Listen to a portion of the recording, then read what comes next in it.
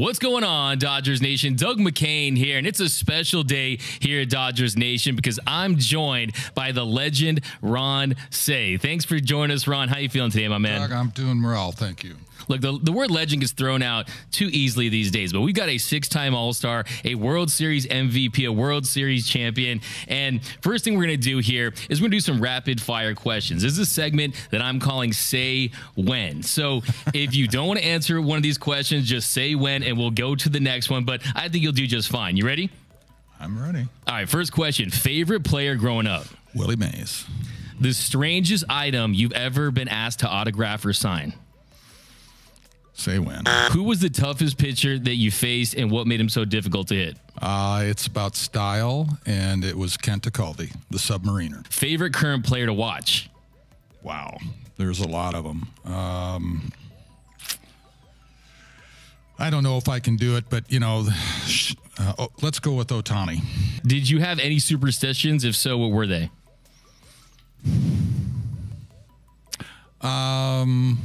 I think it was more of a routine. I like to put it better that way. Just a certain way that you went to the on-deck circle, the way that you approached the plate. I had a thing that I would do when I first went up to home plate, which is I'd address the catcher and the umpire, and then it was, pretty much no more comments the rest of the day, unless I got upset with a pitch.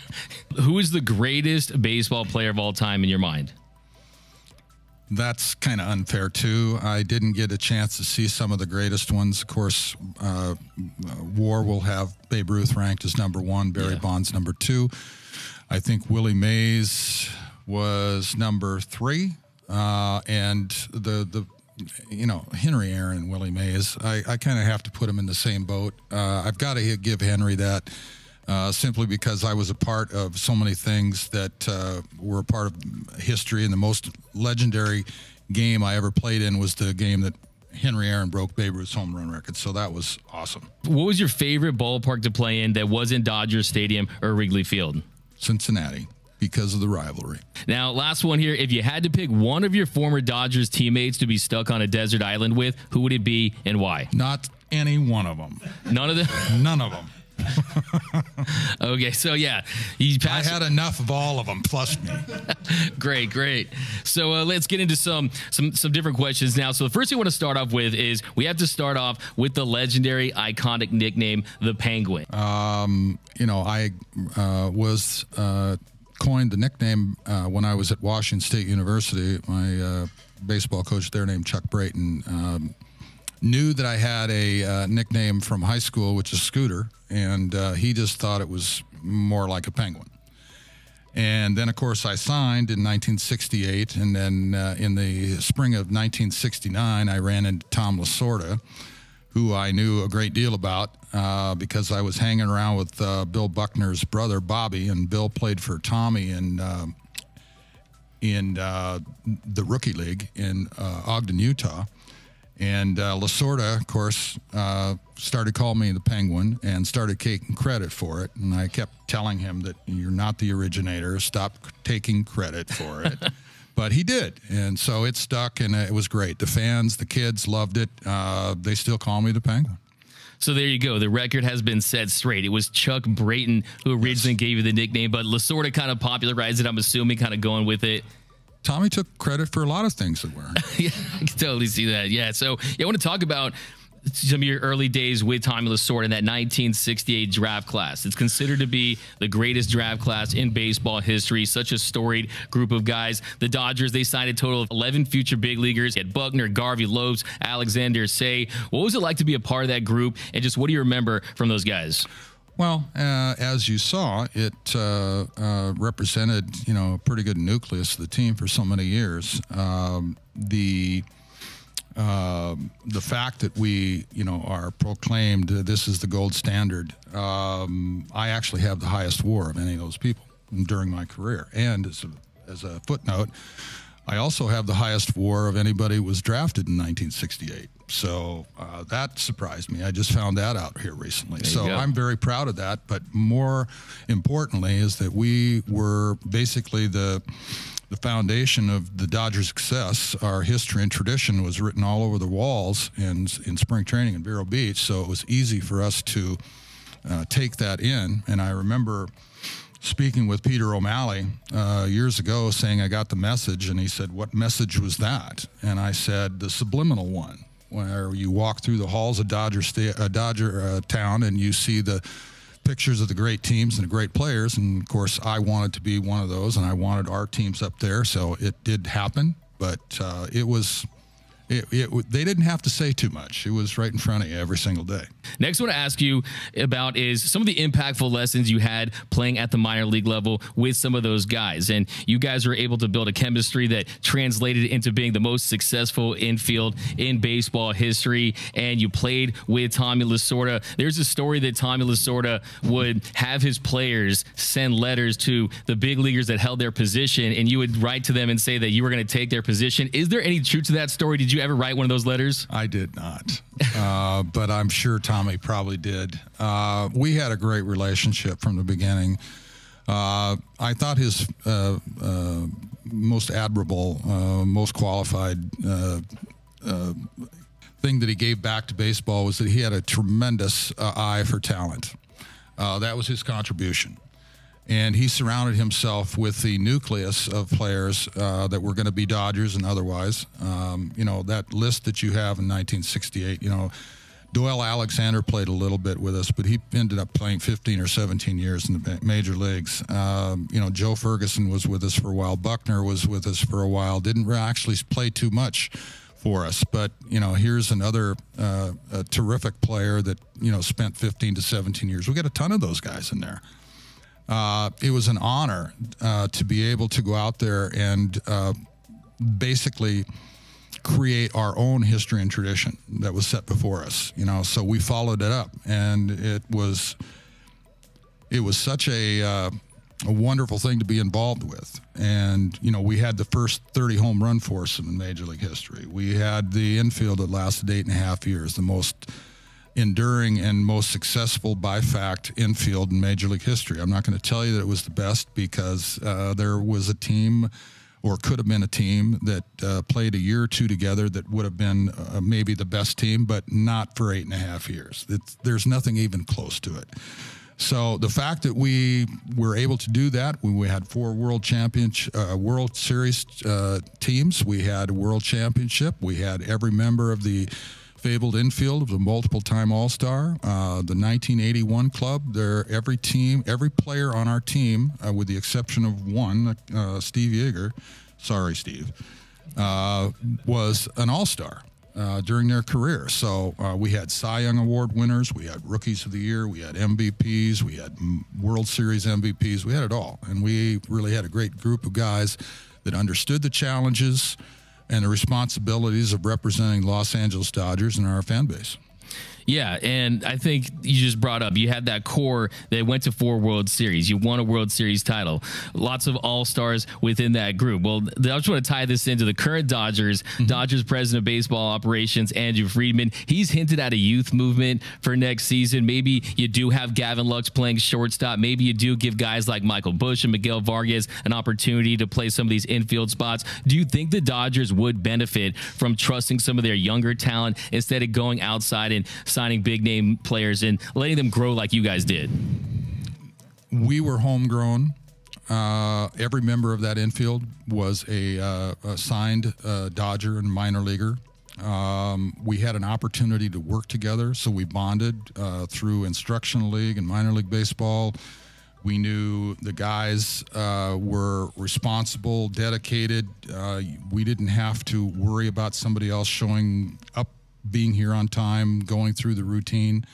It was very, I think, soothing to Walter Alston and Tom Lasorda to have a group that could basically be the foundation of your team every single day.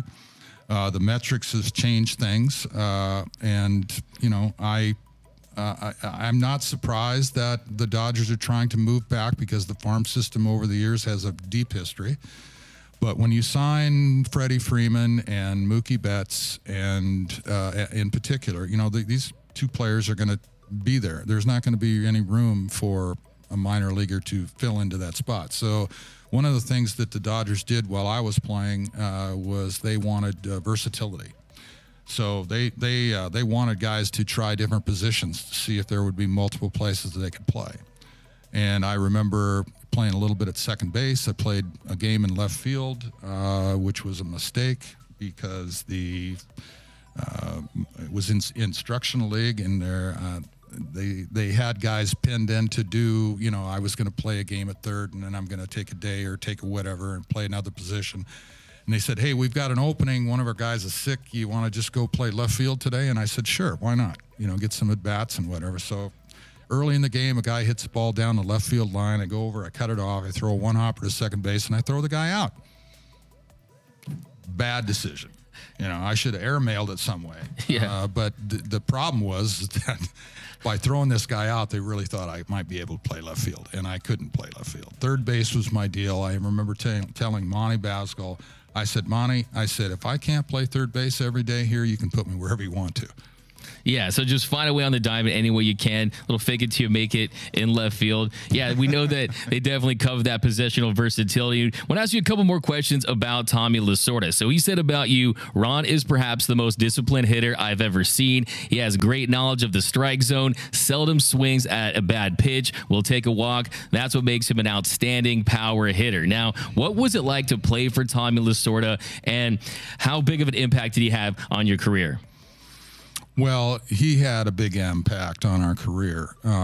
He started with, once again, the nucleus of those players at the time that they signed, and he was able to nurture them. We spent basically 4 years with him, instructional league, spring training, minor leagues, the exhibition games that we would play in. He would work us. He was fighting for us. He threw tons of batting practice to us. He hit thousands of ground balls. We were his guys. And, he needed us as much as we needed him. And it was a perfect fit because when we all graduated to the major leagues, he got to be the third base coach. And then 4 years later, he is managing the club. Walt steps down. And then we present him with back-to-back World Series in his first 2 years. Yeah, no, it definitely paid off. And I was going to ask you, do you think you could picture him managing in today's game? No, not at all. No, the metrics, he wouldn't. He's not. He would not have. He's an old school guy. Yeah. You see Dusty Baker, who's an old school guy. There are not too many of those managers now that have the ability to run the club. It's run from upstairs. The lineups are made up. They have some input to it, but it's pretty much run by the metrics and all the people who put those numbers together. But I do think once you say that lighting a fire under your team, that translates in any era, that some teams could benefit from his fire and passion. I think maybe he could figure out the modern game. He was such a great baseball mind. But I want to ask you another question about Tommy Lasorda. So as you said earlier, when he took over as manager in 1977, he said that you guys would win the division. Now, prior to the last season, Dave Roberts said to put it on record, the Dodgers would go on to win the World Series. Does that have any added pressure? Does that impact you in any way out there on the field?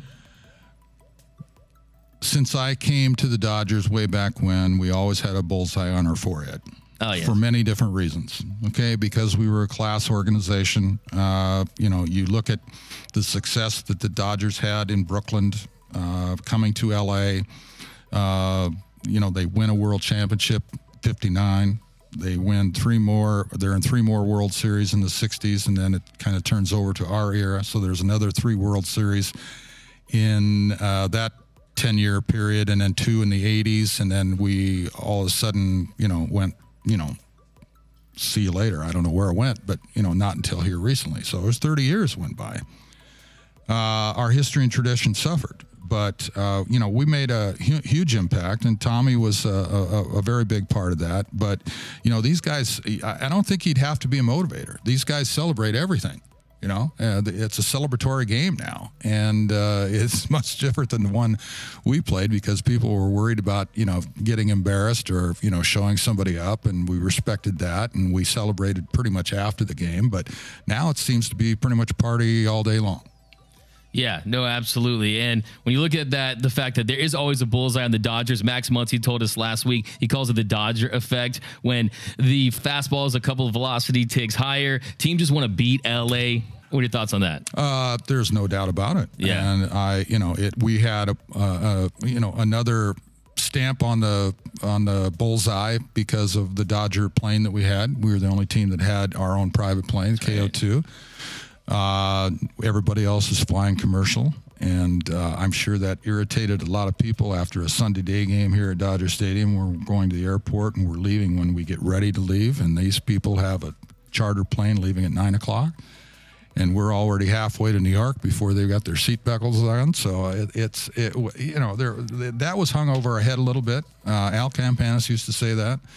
He said, there's a lot of guys who want to fly in that plane. Yeah, Dodgers rolling in style, right? Exactly. Yeah, no, I definitely agree with that. Now, I want to ask you about Dusty Baker. So he, of course, was a member of that 30 home run quartet, and we know that you guys already took care of business before the last game of the season. He, of course, needed another home run, and it was game 162. Now, I heard a story about Reggie Smith calling over to the dugout and telling J.R. Richard, who was one of the best pitchers in the game, that Dusty said he's going to hit a home run off him. Is there any truth to that story? It's true.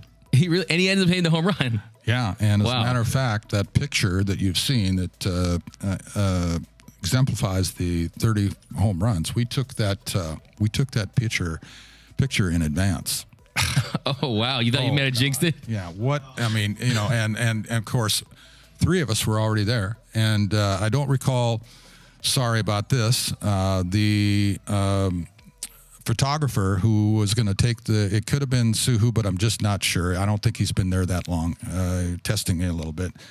But they said, hey, just so we get this out of the way, so it's like, hey, this is going to happen, so let's just go do this. So we take the picture, and now, of all the people that you got to face on the last day of the season, why is J.R. Richards pitching, right? I mean, why waste him for this game, right? Other than if he might have been going for the 20th win, or he needed another inning to win an earned run title or get a couple strikeouts or whatever, but he went the whole game. He pitched the whole game. And now, this is not the easiest guy to hit under any circumstances. But now when you're saying, you've got Dusty Baker coming up, fortunately, he's going to get his last at bat in the last inning of the last game of the season, and you're facing this guy. And, nice try, well done, and he hits a home run. And, amazing. Just absolute fairy tale after that.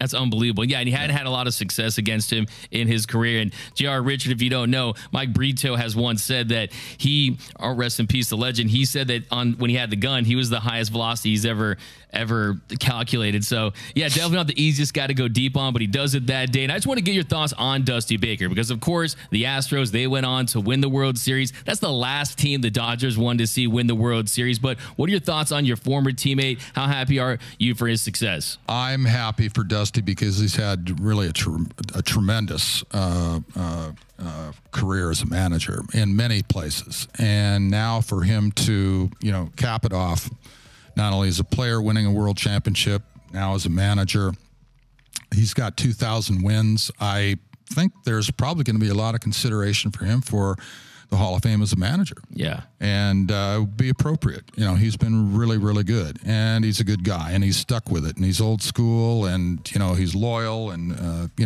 he deserves the best of that. As far as the Houston Astros are concerned, I'm not... congratulations, but as far as I'm concerned, they didn't pay any penalty whatsoever for what they got involved in. Major League Baseball gave them a pedestrian fine of $5 million. They fired the general manager and the manager. Those are the only 2 people that left. The players got to keep the rings, keep the money, claim the championship. And my opinion of that would have been strip the title, take away the rings, find the organization the take for the World Series, which was probably in the neighborhood of $65 million, and let the players keep the money for playing in the series, but vacate the title. And you would have a difficult time, I think, trying to get money from the players because it would be a lawsuit against or with the Players Association. That would have been a lost cause, I think. But I didn't think they served the penalty. The pandemic helped them not face the fans. They got away cheap, and it is what it is. But yeah, they got away with it. Preach, Mr. Ronsay. Preach, Mr. Ronsay. We all agree with that take. And here, one thing I always point out, too, is I wish they had found out they were cheating earlier and were able to strip them of some of those draft picks, because in the 2018 draft, they were able to get Jeremy Pena in the 3rd round, who ends up winning the World Series MVP. So, yeah, we are not over it, Dodgers Nation. I don't think we ever will be. So, yeah, I love that fire, Mr. Say. Moving right along, I want to ask you about just the Dodgers in the postseason. So, of course, as you mentioned earlier, I always have a bullseye on the Dodgers back, but then you add the fact that they set a new franchise record. They win 111 games, but they win just one postseason game. They get bounced by the little brother Padres down there in San Diego. And my question to you is, this Dodger team, a lot of people have said that it was because they weren't able to execute with runners in scoring position. They weren't able to get those timely base hits. They go 5 for 34. You yourself, you were a postseason monster. You won the Babe Ruth Award that goes to the best player in the postseason in 1981. You were one of 3 of your teammates to win the World Series MVP. What goes into being able to execute in the postseason? Is there a big difference between the regular season and the postseason when it comes to getting big hits? Of course there is. I mean, this is what you've been playing for the whole year. I mean, this is why you're doing what you're doing. It is different. The intensity rises. There are a number of things that you could possibly put into the cookie jar and see what comes out. But, they won the division handily. They had won the division earlier in the season, and it was not until the 1st of September before it was confirmed. But they didn't have any difficult games. There were no high-risk games going down the stretch. And if you remember, the Mets and the Atlanta were battling for that title. The loser has to go and play a 3-game series with a wild card team, even though they're at home. The Padres and the Phillies had to battle down to the wire, and they got hot. And that's why they made it in. And, now San Diego has to go to New York. And I really felt that in a short series, when you have to face DeGrom and Scherzer, and you have a closer like Diaz, that really, you're not going to score too many runs. And I would have thought that the rotation would have been DeGrom, Scherzer. I think that would have set a little bit different tone. Because then the Scherzer got whacked, and now they're relying on DeGrom. He goes out and does what he does. But anybody that will tell you that's been in this situation before, that anytime you get to the last game of best of 3, 5, or 7, anything can happen. I don't care who you got out there; it can happen. And the fact that they didn't win that first game, they could have closed it out with DeGrom. They would have been really high, but they didn't. And Padres got hot, and they were able to take it. And then, of course, the Braves ran into a hot Philly team as well. And then the rest of it, kind of just comes apart. The Dodgers did not execute, and you can say that they went in kind of, ho-hum, and they had they had more time off than they probably needed. They needed to be sharp. They caught him on a low. But if you remember, the Dodgers came out of the chute. They won the first game rather handily. Yeah. And then from that point on, they couldn't hit with runners in scoring position. And, they got outplayed. Simple as that.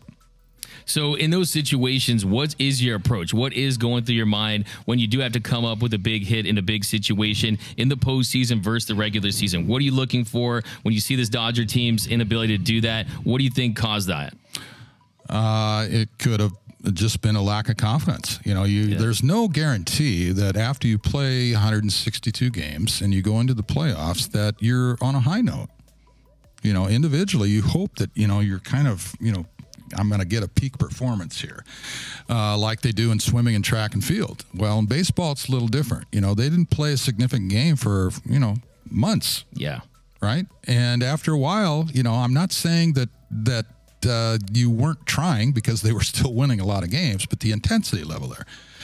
And when you increase the intensity level, when you have been kind of walking through this, then it affects people different ways. They start, grinding it, and I thought they've really gotten to a position where they were really grinding. They were trying to find it, and they couldn't find it.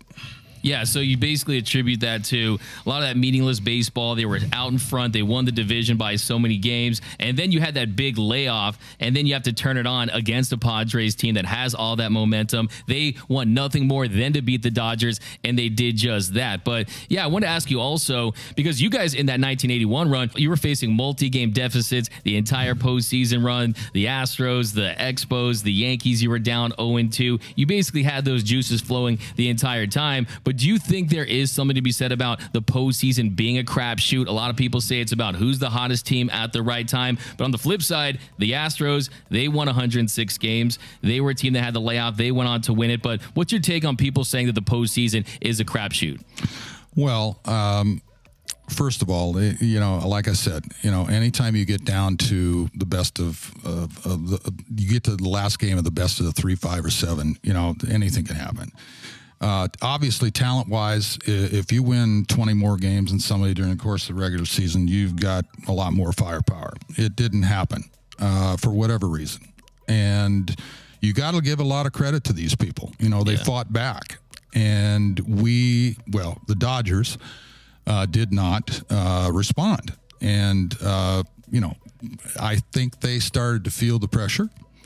And when you do, all of this can happen. But, I was kind of really surprised, too, that we had so many players in the lineup, the Dodgers had so many players in the lineup that were hovering around 200. You're basically relying on 3 people, maybe 4. And they've got to carry the weight. So if the 3 top guys in the top of the lineup, and then you add Will Smith in the 4th spot, if they're not getting it done, the bottom half of the lineup, you're looking at 3 200 hitters, and how do you expect to be able to do that? I mean, this game obviously is a different game because it's a strikeout home run game. We strike out more than we get base hits in baseball now, and it's happened 4 or 5 years in a row, and I'm not sure about this year, but I think it's fairly close. But when you give away 3 innings a game, and then you rely on, those guys to pull you through, and they don't get it done, then, your opportunities are short and sweet, okay? And we don't play the game like you saw and grew up with if you were a fan years and years ago. There's no hitting and running. There's no bunting, even when you might think it might be a bunting. We took the DH and put it into the National League, so there's less bunting now for the National League. And nobody bunts on their own. They might drop one down here or there, but not to say it's significant. And we are a stationary game today. We go base to base. There's not a lot of challenges going on. So you have bullpen games. You have guys removed after 5 innings. You're throwing shutouts. We all understand that this is the new way, but it's kind of hard to understand it from a purist's form of how you play the game, because your guy's rolling along. He's under the pinch count, hasn't walked anybody, hasn't given up any runs. Why do you turn it over? So these are questions that, management can answer. And, I'm just an observant former player.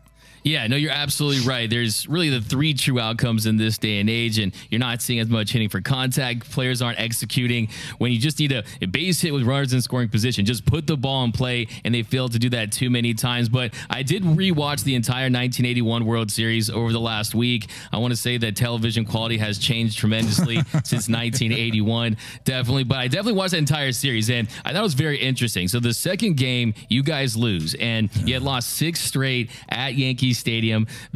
You had so many struggles against that Yankee team, and then after that game, and the reporters were trying to get in to the clubhouse, and Tommy Lasorda didn't let them in, and apparently he had some choice words with you guys. What can you tell me about what went on in that clubhouse after that Game 2 loss between the players and the manager, and did that spark the rest of the series? I don't think too many people really paid attention to Tommy's rant because it was similar to all the other ones that I'm sure you can imagine might have been said, because we all already knew what was going on, and we felt okay. We had time to regroup. We'd been down in every series in this. We're going to be okay. I remember getting on the bus at Yankee Stadium, going to the airport to come back to Los Angeles, and there were some wives there who had their heads down. They kind of didn't want to look at us when we came on the bus, and I said, look, ladies, we're going to be back in New York next week, so you can go shopping on Fifth Avenue, okay? And so we go home and we regroup, and we had some really tough games, but we fought back hard. We won 3 one-run games there. Took it to the wire each time. Goose Gossage hit me in the head in Game 5 in the bottom of the 8th inning, and suffered a concussion. And I had to stay behind. I had to do all the protocols. The good thing about that was it was on me. Today's protocol would have boxed me for the rest of the series, and that would have hurt a lot worse than getting hit in the head by Goose Gossage. And so I'm off to New York once I've cleared myself, and we had a 1-day delay, which was very helpful. And then we go out and play Game 6, and Tom Lasorda is following me around like my shadow dog, asking me, you going to be okay? Can you play? Here's the lineup. The 4th spot's open. It's for you. And, I'm laughing, of course. And I said, look, I know where I'm hitting, and I'm going to let you know if you would just leave me alone a little bit and let me figure this out. And I hadn't even taken batting practice yet. And I had a new helmet that I had to have a flap on because I didn't have the flap. And so I was very fortunate to get away. I came within half an inch or less of, having serious damage, and fortunately enough, it was nothing but a concussion. So I played, we won, I got the game-winning hit, I got 2 hits. I come out of the game in I think the 5th or 6th inning because I got a little dizzy running the bases. When Baker hit a single to right field, I went to third, and then Guerrero hit a triple to the gap. And then I went out that half inning and caught the last out of the inning on a little humpback liner. It came at me like a fuzzy tennis ball. Wow. And so I said, I went into Tommy. I said, look, I need to step aside here. I don't want anything bad happening on my watch. Worst case scenario, I can play tomorrow.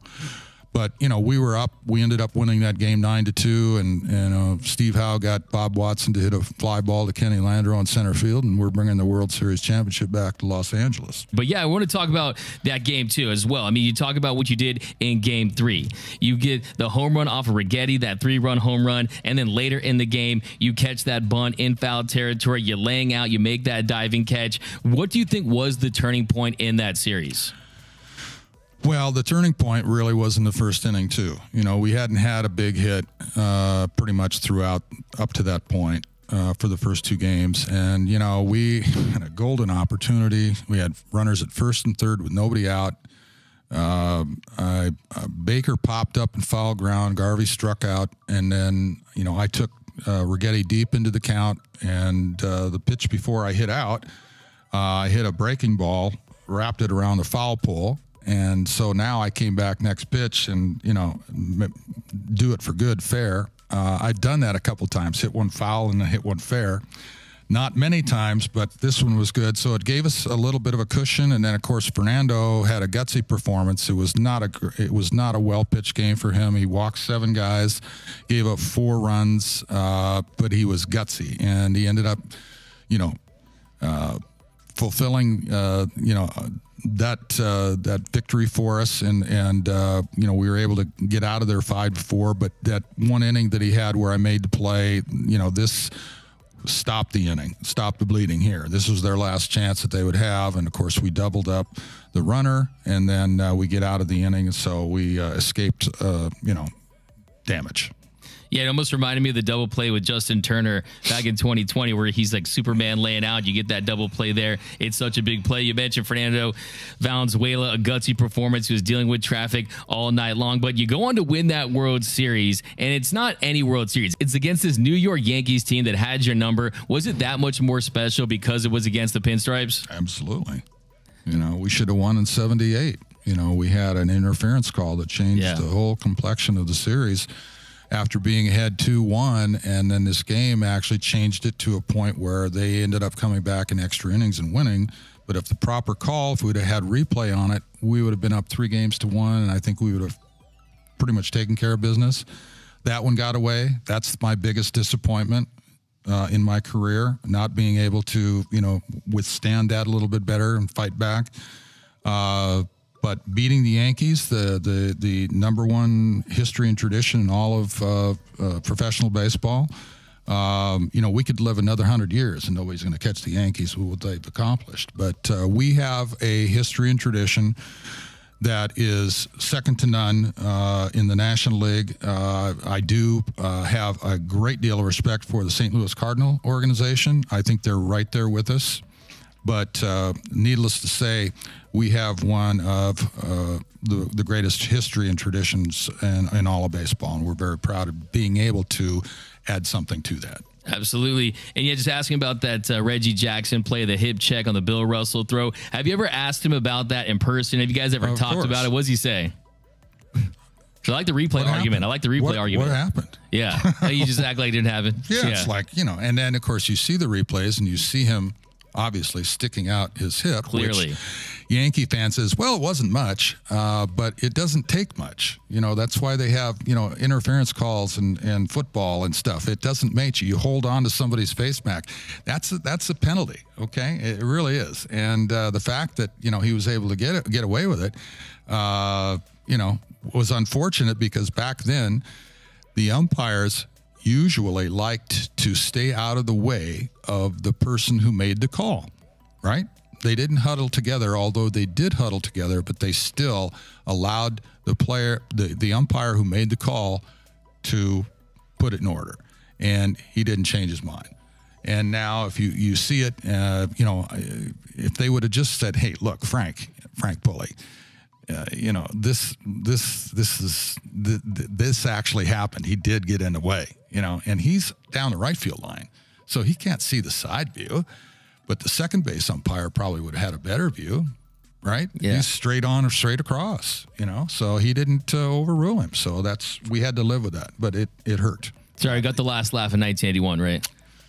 Well, yeah. I mean, look, it didn't matter. Honestly, it didn't matter as long as we won, but it certainly feels better when you can say the New York Yankees. Yeah, for sure.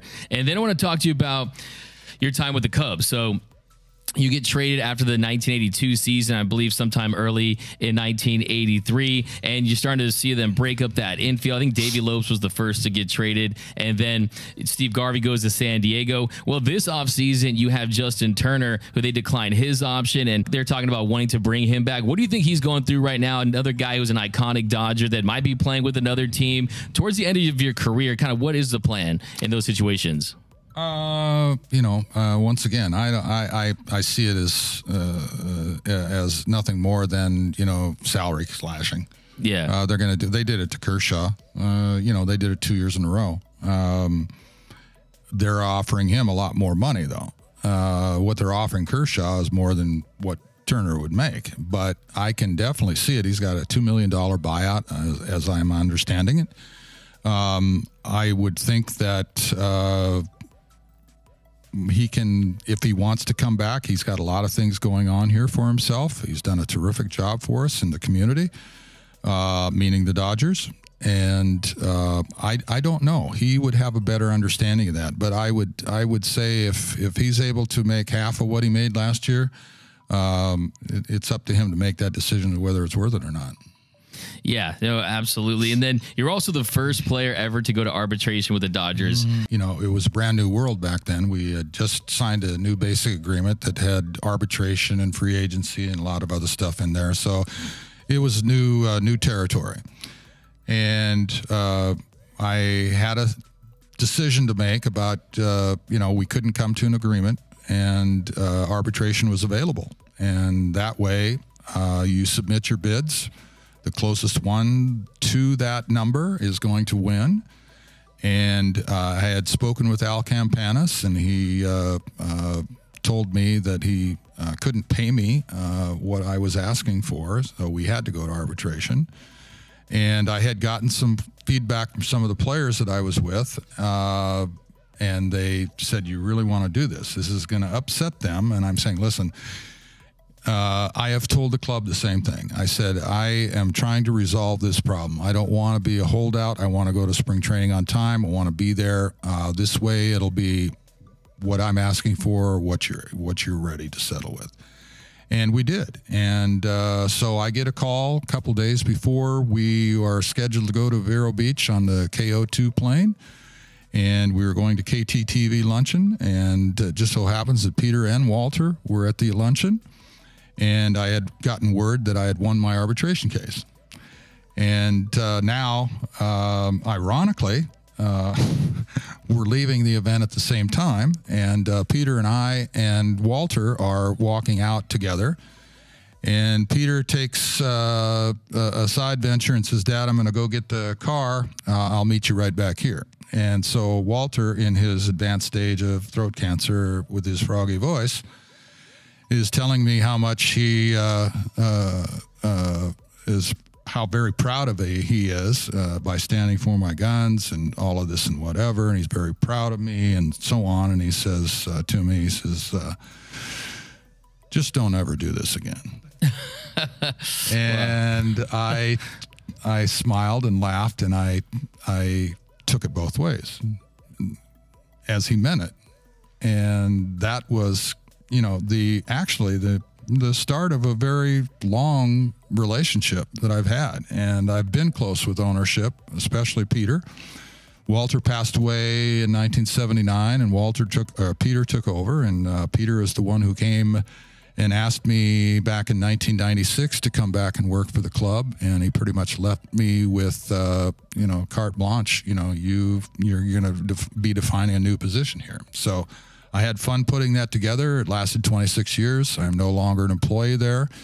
And so I'm venturing out with some other things. And one of the things is a podcast, just like we're doing here. And also have a book that's going to be coming out next spring, I'm hopeful for. We don't have a title for it yet, but those are the things that I'm working on right now. Yeah, so talk about your new podcast. We'll see about that. How much fun you're having. What made you want to get into it? I had a friend of mine that I had run into that had been in radio for 30 years or plus, and also a friend of mine, Fraser Smith, who used to do some radio back in the late 70s. And they both kind of, and in particular Mel, said, you'd be kind of a natural doing these podcasts. I'm not sure I'm one of those naturals yet, but we've done a couple. I feel comfortable with it now. It's something that he talked me into. And, as things were going, I said, this is, maybe something I should look into. Maybe I should just take a little more time and think about it. And I did. And it just so happened that that happened a year ago, February. And it's taken us a long time to get in that position. Also, the book started that way as well, but my ghostwriter unfortunately came down with cancer, and so I had 20 hours of Zoom because of the pandemic in the can, and we pretty much had to start over. So I had to box it. So it's taken a long time, gone full circle. It's been frustrating at times, but kind of goes with the territory. But I branched out. I felt like it was time to open up. I'm 74 now. All you have to do is Google me to find out a whole lot of stuff. And I kind of felt in the past like they know enough about me. But there were enough people who came forward and convinced me that you might enjoy this. There might be a lot of people out there who want to hear what you have to say. So that's the road I'm taking at this point in time, and we'll see how it goes.